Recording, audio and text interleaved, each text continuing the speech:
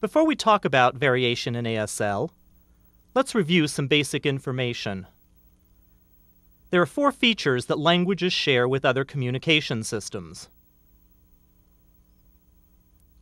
Both are composed of symbols. Semaphore flags and the dance of honeybees convey information through symbols. Likewise, languages, whether spoken or signed, also communicate via symbols. Both are systematic. This can be seen in the movement of such signs as word or money, where only the active hand moves, or in the alternating movement of two-handed signs such as maybe or drama. Systematic movement is also seen in the honeybee's dance and in the arrangement and signaling of semaphore flags. Symbol forms may be arbitrary or iconic. The form of the ASL sign wrong does not reflect the concept it represents. It's an arbitrary symbol. The sign cat is more iconic since the form resembles a cat's whiskers. Finally, members of a community share the same communication system.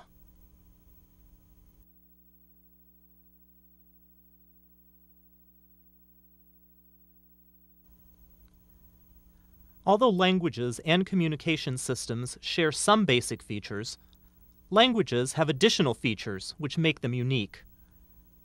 Here are some examples. The capacity to introduce new symbols. As technology changes, new signs such as beeper and text pager are added to the lexicon. Symbols have internal structure and can be broken down into smaller parts. Languages also change over time.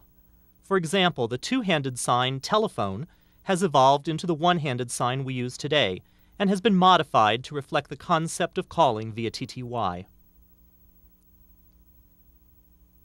Languages cannot be learned in isolation. They must be learned from other users.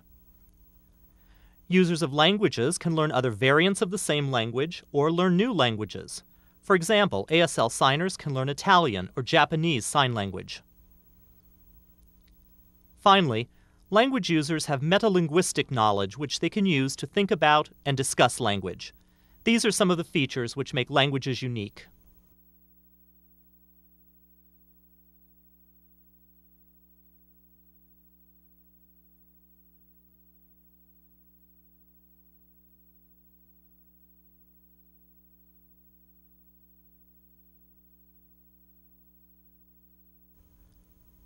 As mentioned previously, signs can be broken down into smaller parts. ASL signs have 5 basic parts: hand shape, location, palm orientation, facial expressions and body movements, known as non-manual signals, and finally, one very important part, movement. Words in spoken languages are composed of sequences of consonants and vowels, arranged in a variety of ways.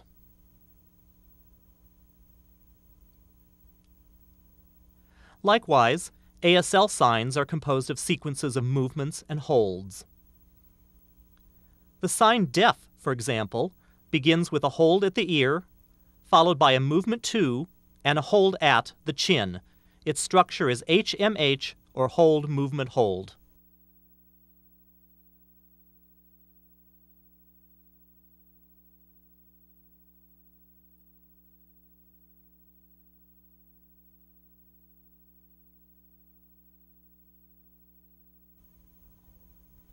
In beginning to look at variation in ASL, we can identify variables, or alternative ways of signing the same thing.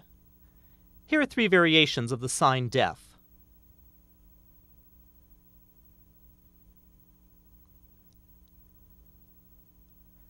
Sign variations within a particular deaf community are a type of sociolinguistic variable. Deaf people in Boston typically produce the sign def from the ear to the chin, while deaf people in Virginia use a variation moving from the chin to the ear.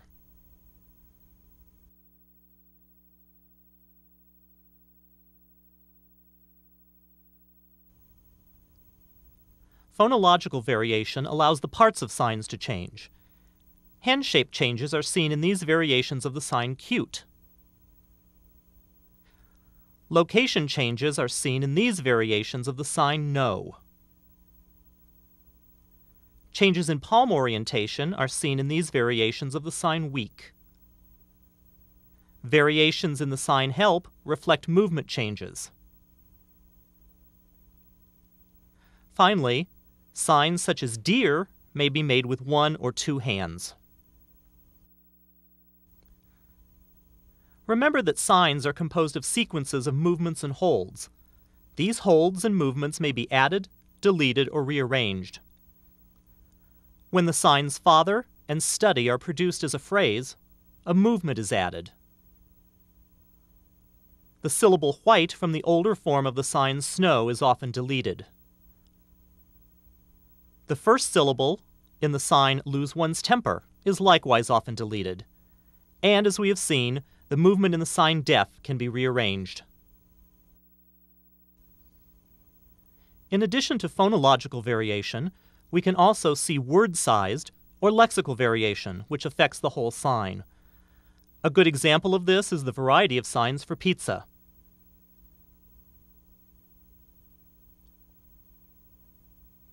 Variation in word-sized units can also be seen at the sentence level.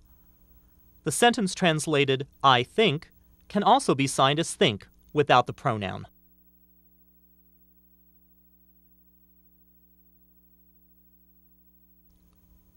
Variation in ASL signs is not arbitrary.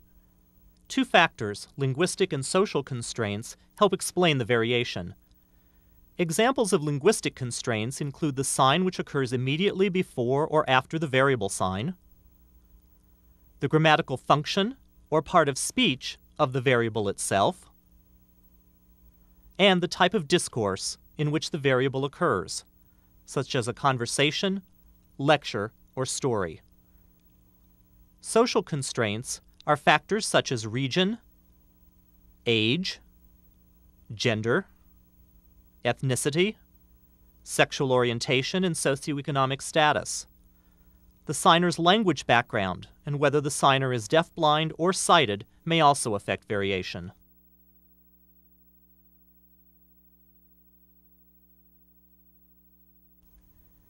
There are three reasons why the study of sign variation is important.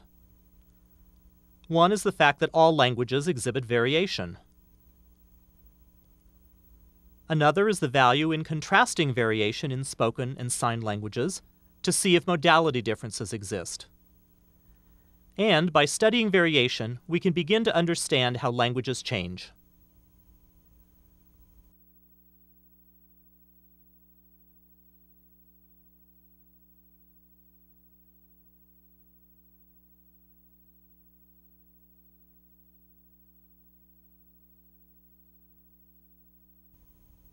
The video clips in this tape are taken from research tapes made in 7 different areas of the United States. 207 people, representing both men and women, African Americans and Caucasians, young and old, working and middle class, participated in our research. The participants were videotaped in natural conversation, in structured interviews, and were shown a set of pictures and asked to sign what the pictures represented.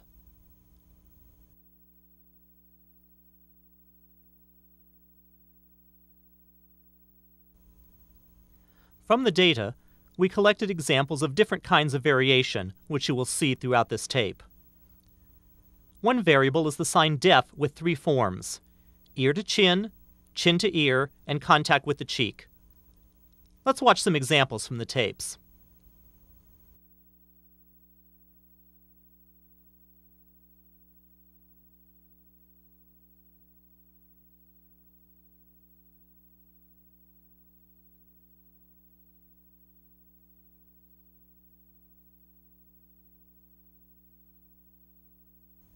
Did you notice the three variations of the sign deaf?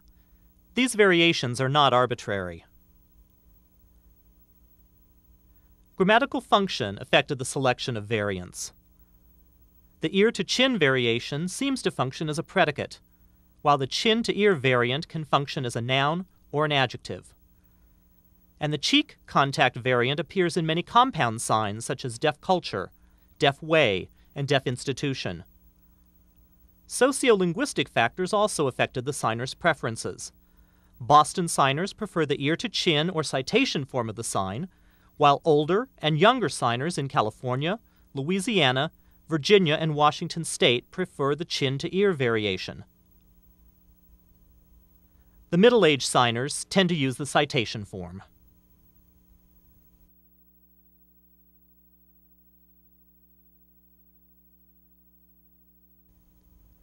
Another group of signs we selected as variables are signs such as no, for, and why, whose location moves down from the forehead. Let's watch some examples from the tapes.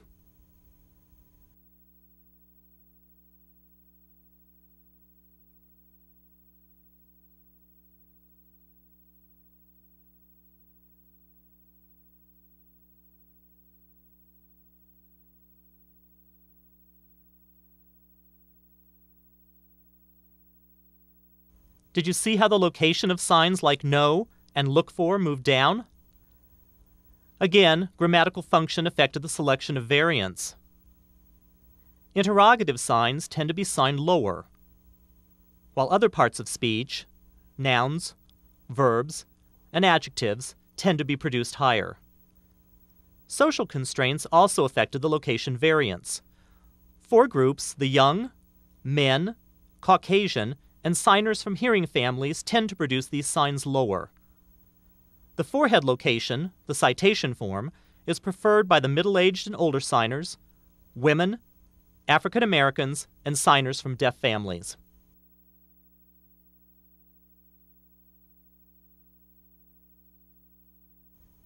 Signs made with a number 1 hand shape made up our third variable. Such signs are often made with an L or number 5 hand shape. Let's watch some examples from the tapes.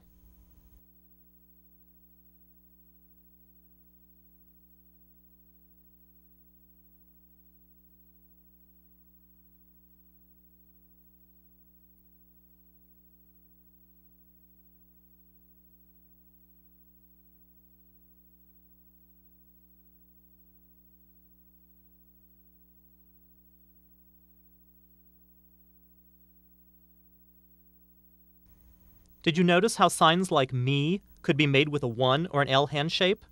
Again, these variations are not arbitrary.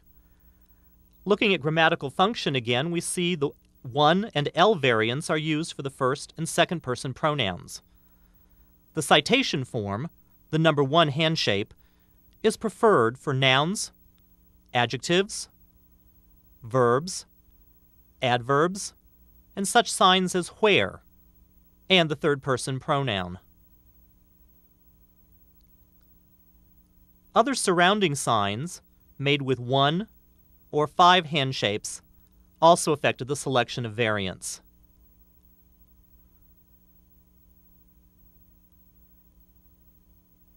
Sociolinguistic results show that the middle-aged, working class, and African signers from Massachusetts, California, Kansas, and Louisiana prefer the citation form or the number 1 hand shape. Signers from Maryland, Virginia, and Washington used either the 1 or L hand shape variations.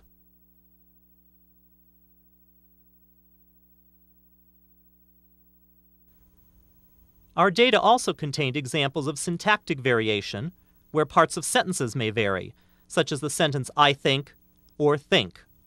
Let's watch some examples.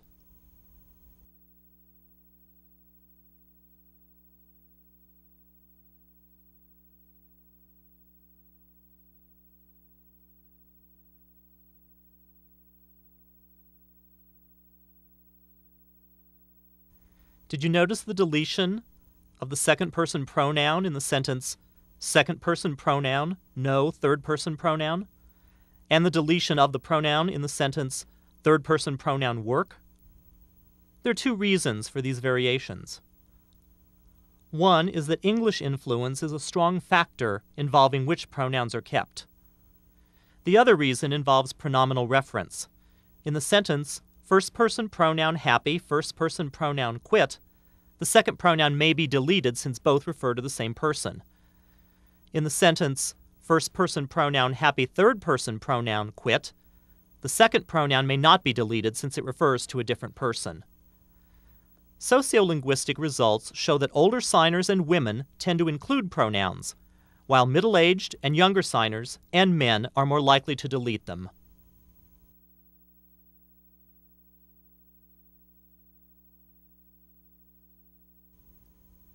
As mentioned earlier, we videotaped the participants involved in natural conversations and in structured interviews. The third task involved showing them 34 cards, 26 pictures, and 8 fingerspelled words to elicit sign variations. The categories of stimuli included food, animals, new technology, and country signs. 2 types of lexical variation appeared in the data. One type included variations of signs that are closely related, such as banana. The base hand uses a number 1 hand shape, while the active hand can take a variety of hand shapes. The other type included a variety of signs for a concept which were completely different from one another, such as pizza. These are separate variants. Let's watch some examples from the tapes.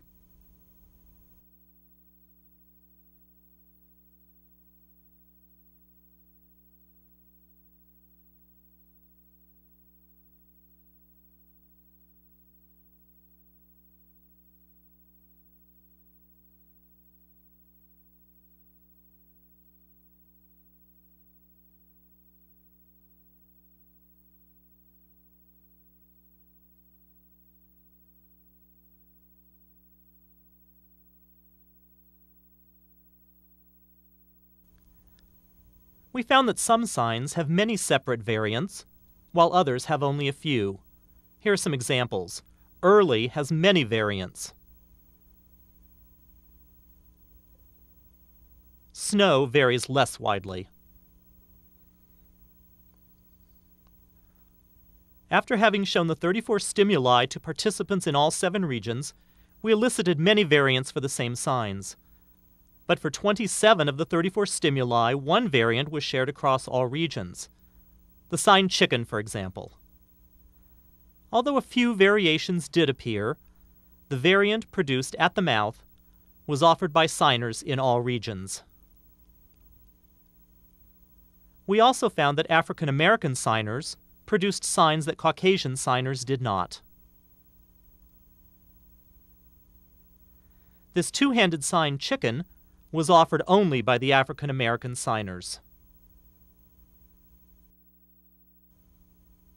Another kind of lexical variation occurs in such signs as rabbit, deer, snow, and tomato. Let's watch some examples from the tapes.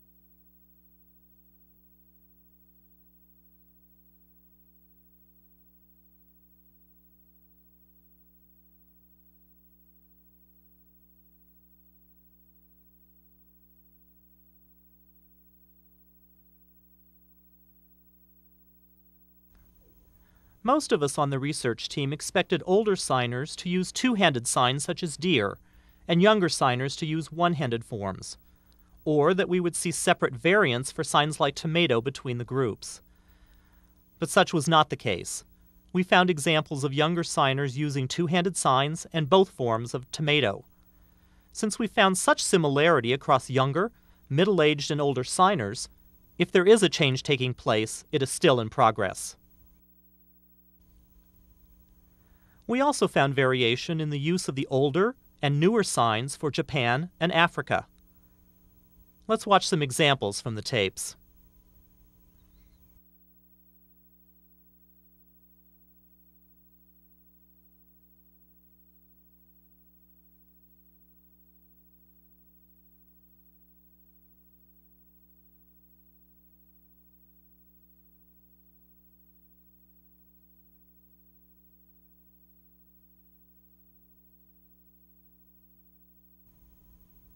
We found that the younger and middle-aged signers use the newer signs,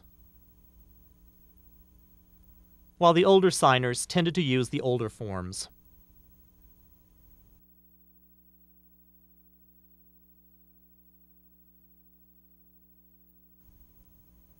This workbook and videotape is an introduction to variation in ASL. We make no judgments about right or wrong. We simply describe what we have seen. Just as two individuals have different identities, we do not say one is right and one is wrong. They're simply different. The same is true for the study of variation, which is important because of what it reveals about identity.